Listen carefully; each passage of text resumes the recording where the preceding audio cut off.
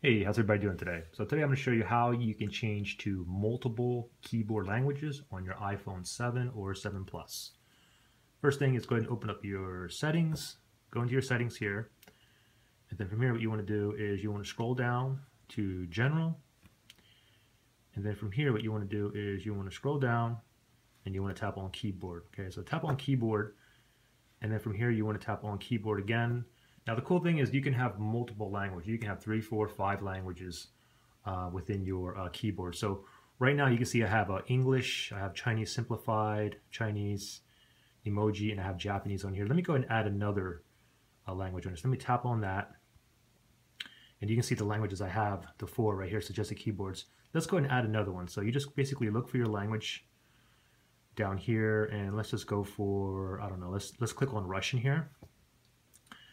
And now you can see that I have Russian here added, okay?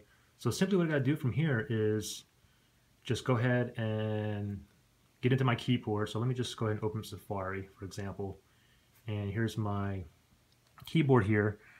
And if I press and hold down this globe, you can see there's English right here, here's Chinese, here's Japanese, and here's like Russian. So for example, if I go to Russian, this turns into Russian here, okay? Now if I wanted to change it again, press and hold, and for example, I'll go to like Chinese here, I'll let go, and you can see it's in Chinese. Now I can type in Ni Hao, just like that, and you can see the Chinese right there. So that's pretty much it, pretty easy. Any questions or anything, just comment below, all right? Thanks, bye.